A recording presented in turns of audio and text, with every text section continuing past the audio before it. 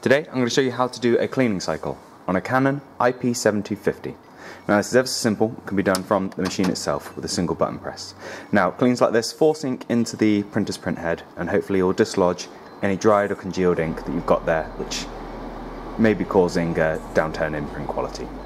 As I say, we do this on the left hand side here and you're looking for the stop, reset or resume button which has like a page feed icon on there also.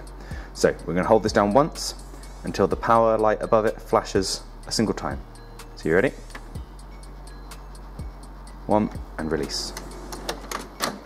Now, the rest of the process is fully automated and it will take your machine a couple of minutes.